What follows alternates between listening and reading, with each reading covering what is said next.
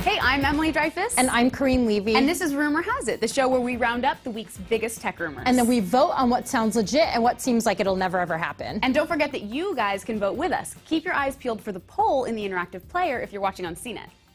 In an attempt to deflect from its plummeting stock price, Facebook is said to be prepping a native Android app that doesn't use HTML5.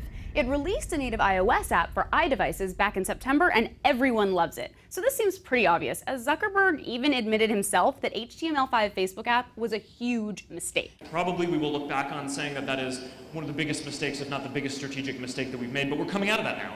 It's about time. Native code will help me stalk my friends' pictures much faster. Next up, we have a rumor about Sony's possible next flagship phone. Sony is the company with the Xperia line of phones that are always accompanied by an alphabet soup of letters. Sony Xperia S, LT, and the latest one, the TL, which James Bond will use in the next film, Skyfall. Sony is maybe getting rid of the alphabet soup, however, at least according to information first noticed by Blog of Mobile. Kidding. The company is supposedly prepping a C650X smartphone under the codename of Odin. By the power of Odin! I declare this phone dead on arrival. All we really know is that it'll have Android 4.1 Jelly Bean. Duh. Maybe one of the Avengers will use it in their next film. Get it? Like Thor? Odin? I already went there. Next up, The Verge has hands-on photos of the Boxee TV, a device that aims to combine over-the-air live TV broadcasts, DVR functionality, and web apps into a single home theater solution. This is my dream come true. Seriously, as a cable cutter, this is going to change my life. Where was this last week when I needed to rewind the over-the-air broadcast of the debate to see if he had really said he was going to kill Big Bird? The current Boxee box requires a separately sold dongle to watch live TV, but the new box has a TV tuner. An external antenna is also said to be included. And the new hardware will provide similar network streaming abilities to those found in the present model, so you can still watch all your ripped Homeland or whatever it is. You'd love it. I don't care if this thing delivers bags of money to my doorstep. If it doesn't have Top Chef on Bravo, then I'm out. But see, it's a cost-benefit analysis. I also watch Top Chef, but I buy it on Amazon, and even doing that, I still save money from paying a monthly cable bill. Right, but you watch it a day late and you're $1 short. But see, I'm not $1 short. I got cash money in my pocket. What do you guys think? Is this the cable-cutting dream come true we've been waiting for? Don't forget to vote while we go ask the people of San Francisco what they think.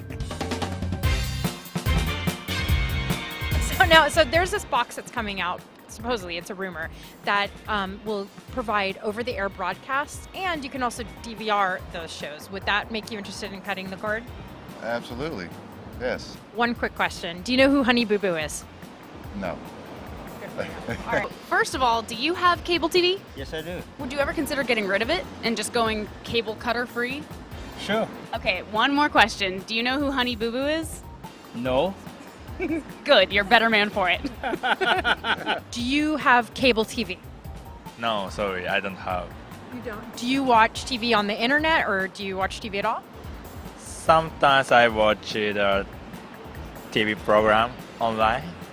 For me, I don't have to pay for cable TV. Yeah. So you're not interested in TV? Enough to watch like a TV program online.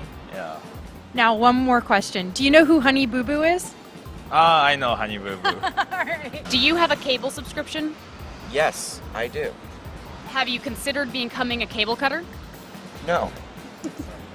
Who would want to be a cable cutter? So most of the people on the street with cable didn't seem willing to part with it at all, but a lot of them also didn't know who Honey Boo Boo was. Let's go upstairs and see what the CNET Council thinks. The CNET Council is composed of 5 editors who cast their votes anonymously. Their opinions are not an endorsement by CNET or CBS Interactive. Obviously, because these are rumors, folks. And the CNET Council's verdict is unanimous no's. Wow, our CNET editors really do not think that DVRing over-the-air network television is the killer cable cutter feature that could lure cable addicts like you away from your monthly bills. Duh, Emily, they can't live without access to Honey Boo Boo. I don't even know who Honey Boo Boo is, and I'm proud. Our comment of the week comes from Rude, who writes about the iPad mini. If all these rumors turn out to be accurate, then I'm convinced that Apple can no longer keep its development projects secret. Kind of takes away from Apple's magical and unexpected grand reveals, doesn't it?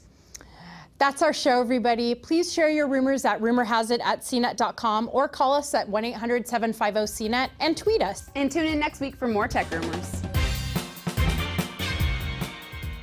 Unanimous no's. Wow. Our CNET editors really don't think that DVRing over-the-air network television is the killer cable cutter feature that could lure cable addicts away from their monthly bills. Duh, Emily. They can't live without access to Honey Boo Boo. I don't even know what Honey Boo Boo is. I didn't know that that's what you wrote. Let's try it one more time, and I'm going to do it perfect. Okay. Yeah, let's try it one more time. I won't mess it up, I promise. Okay.